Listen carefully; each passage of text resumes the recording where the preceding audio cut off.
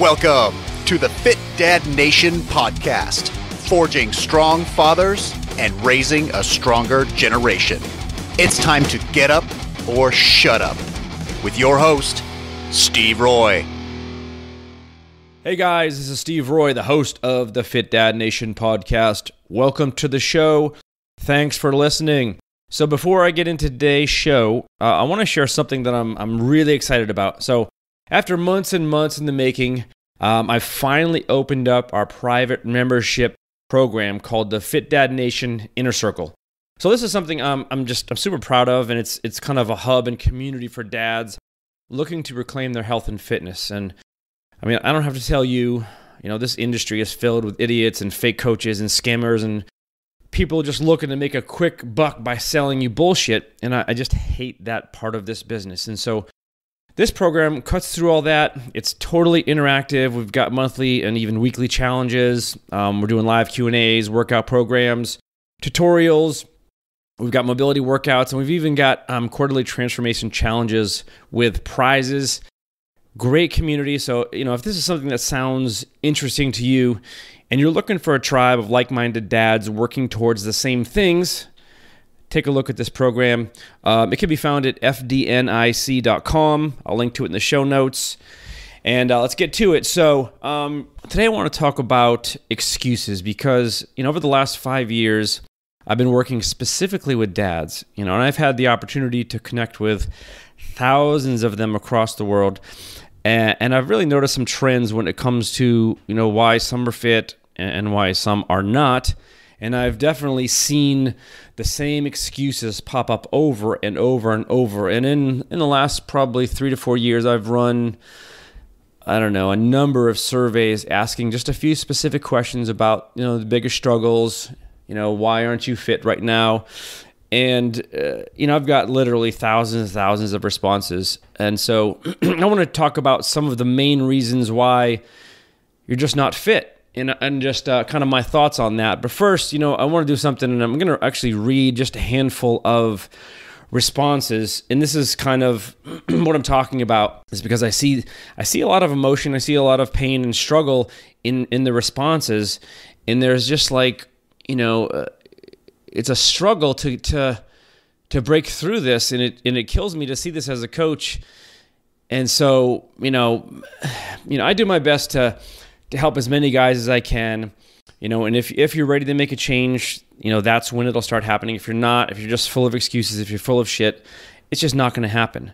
But a couple of these, they really kind of touch a nerve with me here, and you may resonate with a few of them. So, so one of the first answers I have here, someone says, I can't find the time, and I've failed at trying to get in shape so many times that I'm discouraged, but really, I'm just tired of being fat and tired, and I want to be an awesome and fit dad for my wife and kids.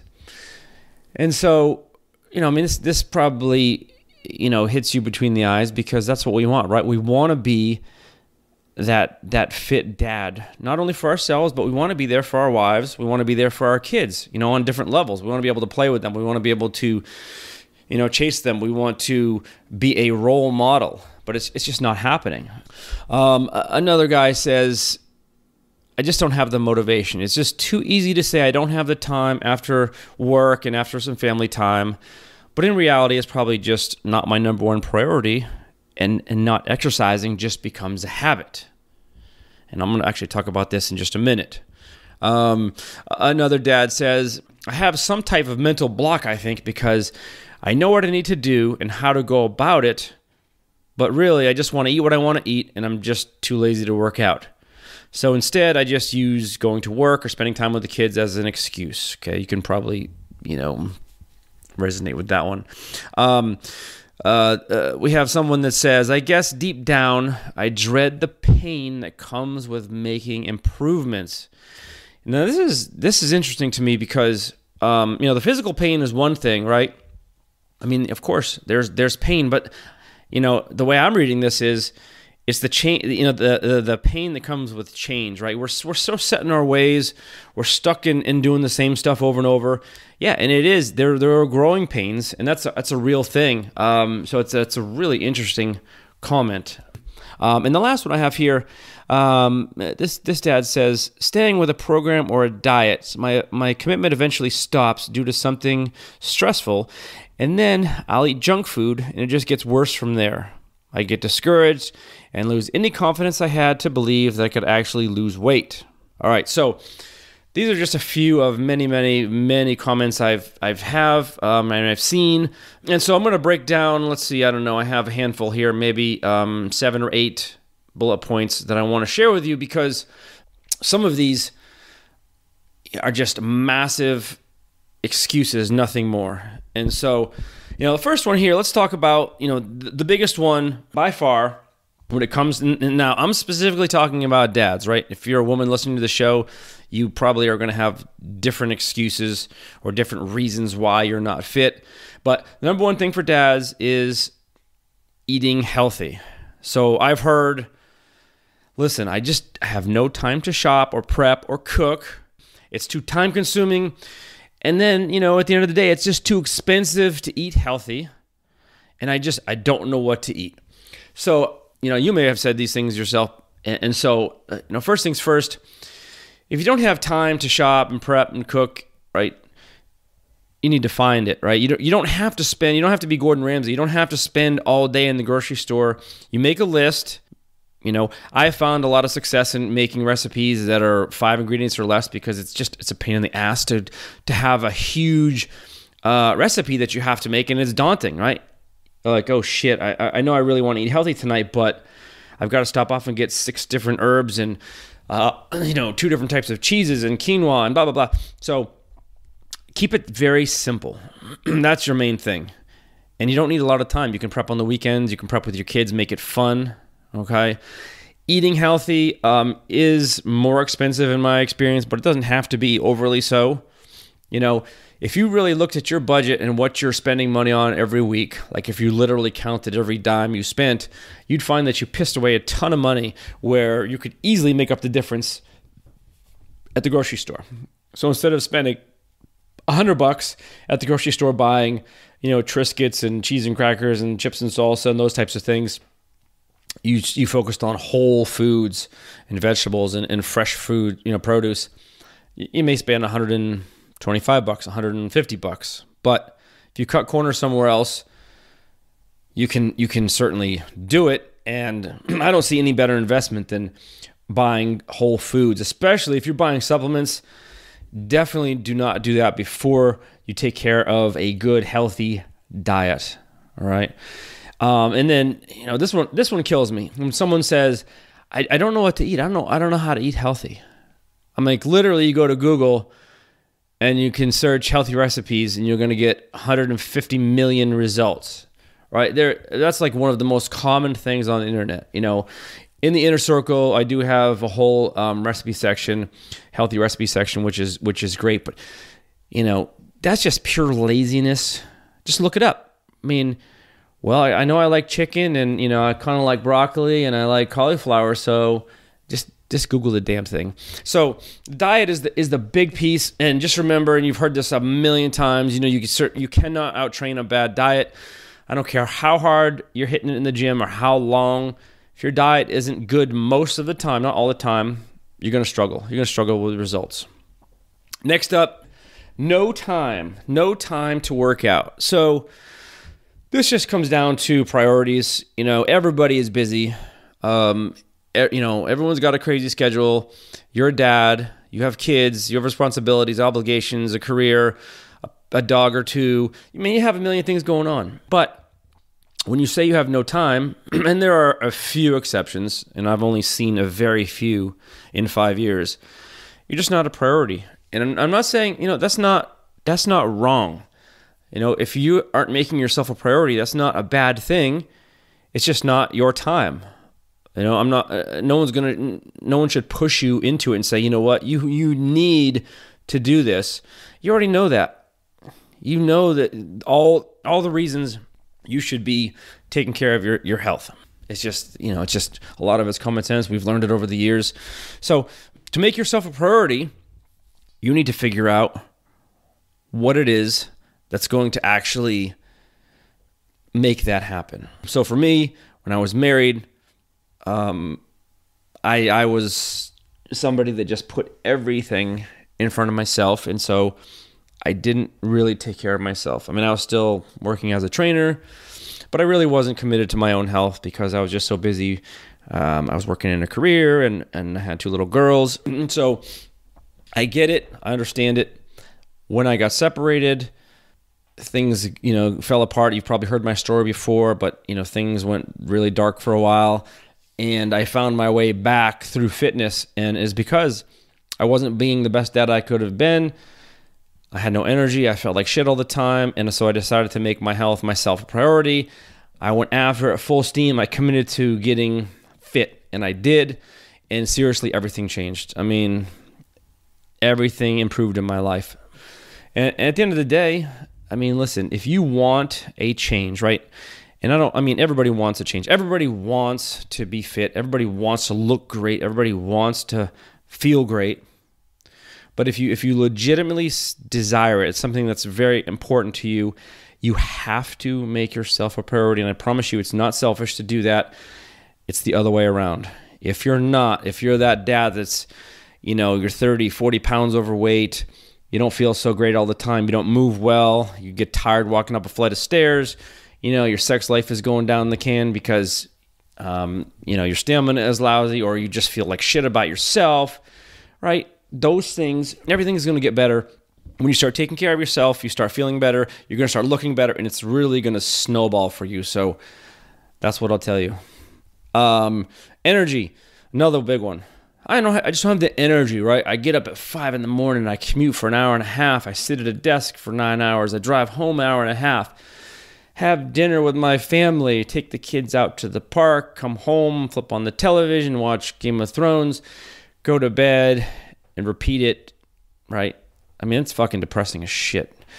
I just don't believe in that. I did it for a long time. It's just no way to live, in my opinion, but that's what we do, right? So 2 things. Number 1, our diets are controlling a lot of this, and our diets are horrible. Number 2, our sleep is even worse than that. We're not sleeping. 7, 8 hours of good quality, uninterrupted sleep in a dark, cool room is worth so much more than any supplement you could put out there. I actually did a show on this recently. It just can't be overstated how important sleep is. But, we're on our phones, we're busy, we're stressed out, we can't fall asleep, we're taking sleep aids, we're getting up early, we're just getting broken sleep. And it's just not conducive to energy, but it has a big impact on your ability to lose weight, lose fat. So first things first, right? Just start making a few changes in your sleep patterns if you can. Second, fix your diet. I mean, your diet, if it's not pretty good most of the time, and in my experience, most people will overestimate how good they're eating. Oh, yeah, my diet's great. Oh, yeah, I eat pretty good. And then once you actually put it down on paper and I look at it, I'm like, no, this is horrible. Your diet is 60% processed carbohydrates and very little quality protein, and it's just a bunch of garbage. So clean it up. Fruits, vegetables, lean meats, get rid of anything that's packaged, any boxed foods, all that. Basically, the middle section of the grocery store is more or less worthless. You can't go wrong with the perimeter: lean meats, eggs, dairy, fruits, vegetables, nuts. So, not anything this isn't breakthrough information for you, but it makes a lot of sense, and it actually will have a huge impact on your energy. For those of you that hate the gym, and I've heard it a lot, I hate working out, I hate the gym. No one says you have to go to the gym, right? In an ideal world, yeah, it makes more sense to go to a place where you can lift heavy weights on a consistent basis, right? Because in order to add lean muscle tissue, which is your goal, right? Regardless if you want to lose fat or get bigger, you still have to build lean muscle tissue. That's your goal. And so to do that, you've got to break down your muscles, and you do that through heavy training, they of course rebuild when you're sleeping, and you need the presence of enough calories, you need the presence of protein. And so ideally, yes, but not everybody is going to like the gym. Not everyone wants to go lift barbells and dumbbells and kettlebells. So you don't have to do that. So find something that you like. Find some form of exercise, hiking, kayaking, biking, whatever it is. I mean, there's a million things, obviously. Find something you like. If you force yourself to go to the gym and you hate it, it's just not going to work long term for you. You're going to be miserable. You're going to be finding excuses, and it's just no way to do it. So, there's plenty of ways around that. Go outside. Find a hobby, whether it could even be something like softball or whatever. Even playing with your kids. Create games to play with your kids. Last summer, I took my girls out with some equipment that I have, including a battling rope, and we played like tug of war. We were doing all kinds of fun stuff, and so there's just so many ways to incorporate movement into your life. So don't think that you have to go to the gym to get into shape, because you don't. Now, for those of you that struggle with staying motivated, and this is another huge one, right? You start, and then what happens? You hit some small speed bump, and you're done. So this really comes down to a couple things, in my opinion. It's your why first, as in, why do you want to actually get fit? Comes down to your habits. If you have a bunch of terrible, unhealthy habits, it's going to be tough to stay motivated, because you're going to constantly be derailed. And it's your environment. So those three things are going to play a huge role in you actually staying motivated and sticking around long enough to get results. So, if you hate your job, your marriage sucks, you're beaten down all the time, you're going to struggle because your environment is not conducive to you staying motivated.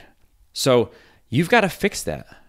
I mean, you're not going to just go to the gym and everything in your life is going to get better. I would argue that it makes more sense to do it the other way around, right? Fix your marriage, fix your relationship, go to counseling, do what you have to do. Address that. It's extremely important. If your job is making you miserable, quit. I'm not saying just up and quit tomorrow. I had a side hustle for 3 some odd years while I was working a job that I hated, and I had a blog, and I wrote. I spent a ton of time trying to build something on the side because I knew I wanted to get out. There's a million opportunities out there. It could be another career, it could be another job, it could be a side hustle, it could be an online business or a brick and mortar business. Doesn't matter, whatever it is. If you're miserable, it's going to affect every part of your life, and you're going to have a tough time staying motivated. When I was married, I worked at a financial institute, actually a couple different financial institutions, but I hated the work. I had an office that was literally a closet. It was no windows. It was dark and crappy, and I was there for 5 years. And so I was miserable. I mean, not only did I hate the work, but I hated the environment. I didn't get along with my boss. And so when I came home, I didn't want to do shit, right? The last thing I wanted to do was go exercise. I mean, I had 2 little girls, so I spent time with them. I didn't want to exercise. Life was sucked out of me. And so you may be in that situation. Get it fixed. Do something about it. It's not going to happen on its own. Someone's not going to just call you up and say, "Hey, you want to come work for me?" Or, "Hey, what's your dream business? Let's create that." No, you got to get off your ass and do it. And in the meantime, obviously that's not a quick fix by any means. That or your relationship. In the meantime, use discipline just to get the work done. Okay, there's no other way to do it. Set up a few healthy habits, get rid of a few shitty habits, and then get insanely disciplined with them and just do the work whether you feel like it or not. Okay, that's your cure for the motivation blues there. Okay, this is one, and this is one I hear a lot. It's guys that are training and they're working out and they think they're doing all the right things, but they're not getting the results quickly enough, and they quit. So you probably have done this yourself. So most people don't stick with a program or a diet long enough to see results, period. Why?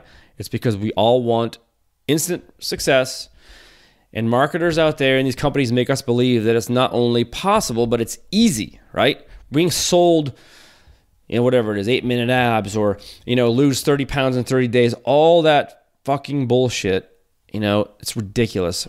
Okay. Getting fit and staying there is not easy. It is simple. There's a few simple, basic rules to follow.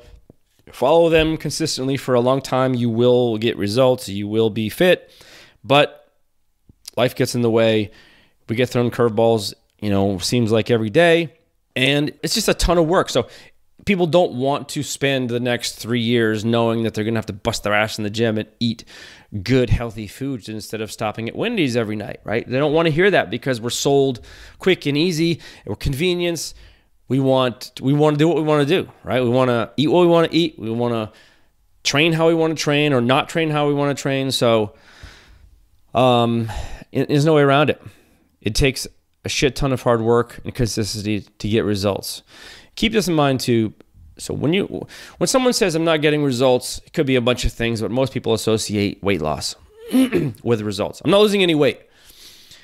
And I've talked about this before, and this isn't the show for this because this is a big topic, but anyone can lose weight, right? Just drop your calories ridiculously low, cut out all carbohydrates, drink less or no water, right? You're going to lose weight. But the problem is you don't want to lose weight. You want to lose fat. When you start losing weight, especially quickly with a lot of these short-term diets, these fad diets, people that are doing keto incorrectly, you're going to lose a ton of weight. But you're stripping out, first and foremost, water weight, but you're losing much needed muscle tissue along with fat. So essentially, you're dropping your metabolism by stripping away your muscle tissue, which is the thing that you absolutely need. So please don't confuse the two. Forget losing weight. That's why programs like Weight Watchers and all these other bullshit, programs can advertise these huge success stories because, yes, John lost 85 pounds in 4 months on Weight Watchers. Well, he was, 350 pounds to start with. And so they put him on a 1,200 calorie diet. And of course he lost a ton of weight. They don't tell you that he lost, 29 pounds of muscle tissue, which just killed his metabolism, right? So anyway, that's a conversation for another show, but please don't confuse that. So back to the diet piece. Listen, in America, at least for sure, we're fueled by sugar, caffeine, and processed carbohydrates. That's what we run on. Okay, we're addicted and we're constantly drawn to eating more and more of this stuff. Plus, we have virtually unlimited access to any foods we want at any times. And typically, the less healthy it is for us, the better it tastes, right? That's not an accident. These food companies are not stupid. They know what they're doing. They know how to entice us. They know how to get us to get addicted and continue to eat their foods. And it's just a huge racket. Drives me insane, but it is what it is. So I'm not going to sit here and tell you, just stop eating like a fucking slob. No, I'm not going to tell you that because it doesn't work. You can't just go from eating fast food 3 times a week or Panera or Subway, having chips and a soda, the typical American diet, maybe some oatmeal, maybe some breakfast cereal with milk. Dinner is, some pasta with meat, maybe a vegetable, some rolls, right? A typical diet. And when you say it, it doesn't sound bad, but when you look at it on paper and you break it down into actually the quality of the food and the macronutrients, it's terrible. As far as trying to get into better shape from a body composition standpoint, it's a terrible way to do it. And so instead of going cold turkey, you have to just wean yourself off. I mean, trying to just go from eating the average American diet to eating a very healthy, clean diet based on fruits and vegetables and lean meats and, kind of the right foods, it's going to often result in just, crushing failure for you. You're going to have cravings, you're going to be angry, you're going to be struggling, and it's miserable. And when you're miserable, it's just not going to stick because nobody wants to be miserable. And so it just doesn't stick. So a few years ago, I was really, really hooked on Red Bull. I was drinking 2 a day, sometimes 3. I had that habit for years. It was like 10 years. Love my Red Bulls. Every morning, first thing, ice cold Red Bull, bam. Have another one at like 1 o'clock. Finally, I started feeling lousy after like 10 years. It took 10 years, but when I'd have one, I felt crappy. Like it just made me feel worse. Like something was just rotting inside my body. That's what I felt like. My organs were just rotting, and they may have been. And so I went cold turkey, mistakenly. I said, fuck this. I'm not doing this anymore. I'm taking this back. I'm done. And so I stopped drinking them. And I literally spent the next week with this pounding headache. And obviously it was a caffeine withdrawal. I probably shouldn't have done that, but it was the sugar and the other garbage they put in there. And, it lasted for a while, but it's just not the way to do it. So wean off of this stuff. Replace, one bad food with one healthier food, Don't go all or none. It's very difficult to do that. Let's talk about weekends, binge eating. Another big one. This is huge. Huge, right? All right, man, we're finally doing this. I'm following this new diet program. It's awesome. It's really, clean eating. I'm going to do this every day. And so, yeah, you're at work, you stick to this. You're intermittent fasting in the morning, and your lunch is super healthy, and then your dinner is super healthy, and you're feeling great. Then the weekend comes, right? You're like, oh shit, I've been doing awesome. Knock down a couple of beers, a couple of chips and salsa, maybe a dozen or 3 hot wings, a bunch of ranch and blue cheese on there, and then you feel like a piece of shit, right? Next day comes, you're like, oh man, I feel crappy. Fuck it, I'm just going to have pizza for lunch. Let's just do it, right? And then what happens? You're like, Monday comes, you're like, shit, I just ruined I just blew up my whole diet. I'm just going to forget it. It's not even worth it anymore, right? No. That's not the way to do it. Here's the thing. Regardless of how poorly you've eaten your last meal, if your last meal was 10,000 calories of Pizza Hut deep dish pepperoni pizza, doesn't matter. You're literally one meal away from changing your health, okay? You didn't get fat overnight. You're not going to get fit overnight. One bad meal means literally nothing. Nothing. All you have to do is shake that off. It takes some mental strength to do that, but seriously, shake it off. Start again. Your next meal can be fine, okay? Do not let that derail you, because no one meal, 2 meals, a weekend, it cannot derail you. It's not going to have that much of an impact on you overall, okay? Consistency is going to beat that 100 times out of 100, okay? Plan to eat good, high-quality foods 80 to 90% of the time. That's it. If you can stick with that, you have 10, 15, 20%, whatever you want, of the foods that you actually really, truly enjoy, the things that you really find your happiness in, and everyone has those few foods. For me, it's Pop-Tarts. I love chocolate fudge Pop-Tarts. You can have them. It's not going to matter, okay? Getting started is another one, and I just have one more thing to talk about after this, but getting started, if you haven't worked out in 15 years or more, right, the last thing you should be doing is hitting the P90X hard on day one. And I see this all the time. Oh man, I used to be a college basketball or college football player. Man, I used to lift all the time. I was in awesome shape. Yeah, but you haven't done anything in 15 years. What do you think your body has done, right? You're just asking for an injury, right? So, what I would tell you is start where you're at, not where you think you should be or where you want to be or where your ego wants to take you or what you think others are thinking about you.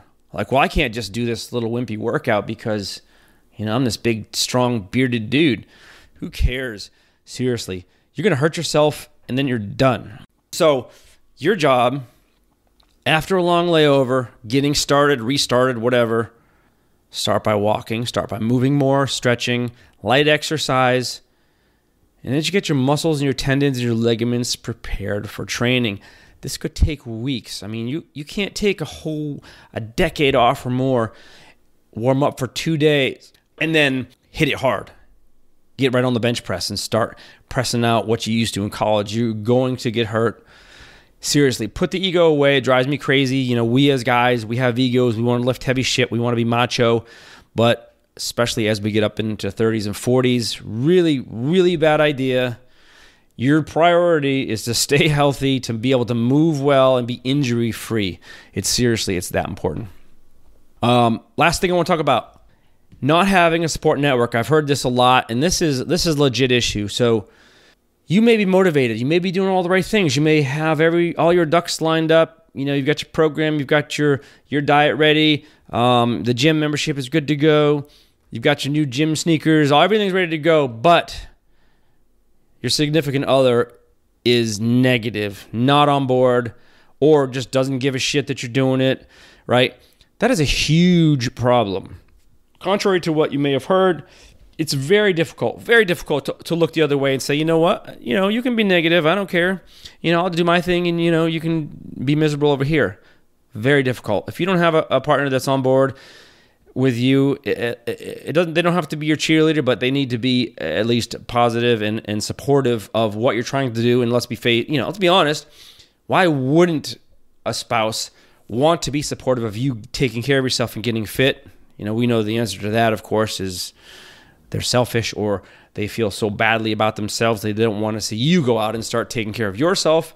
Happens in a lot of marriages, even good marriages, but it happens in a lot of marriages that are kind of I'm not telling you ever. I would never tell anybody to get a divorce or leave them because of it, but you have to have a serious conversation. I mean serious conversation about this, because if your significant other is not supportive, you're going to struggle. You are going to struggle. Right? It's that important. So misery loves company, and you need to find an alternate environment. So, find some kind of support network. If it's not at home, maybe it's with a few coworkers. Maybe there's a challenge you're doing at work. Maybe it's a church group. Maybe it's an online community like we have in the inner circle, or maybe it's just a few of your buddies. Right? A couple of people that actually care about you as a person and care about your success, and that aren't jealous and aren't going to hold you back or sabotage you for personal reasons. Find those people. They're out there. Even if you have no friends that are going to be supportive, they're out there. You can find groups. So seriously, it's seriously that important that you find a positive support group, and it's actually the main reason why everything that I do now with the Fit Dad Nation is in groups. I used to do a lot more one-on-one coaching, but I found that men really do better in tribes. So when you bring a bunch of like-minded guys together that are working on the same things, it's a positive environment. Everyone's building each other up. We're not trying to break each other down, and it's a huge win. And so, those are just a few things I wanted to share with you today. All actually extremely important. So please listen to this a couple times, and if there's anything I can do to help you, you can always reach out to me at steve@fitdadnation.com. And I appreciate your support listening to the show. And again, I'm going to drop a link to our new program. It's an awesome community called the Fit Dad Nation Inner Circle, fdnic.com. Thank you so much for listening. Thanks for joining us. And remember, if you want more information, check out the Fit Dad Basecamp group on Facebook. And don't forget to stop by fitdadnation.com. Until next time, keep kicking ass and taking the next step. You can do this, Dad.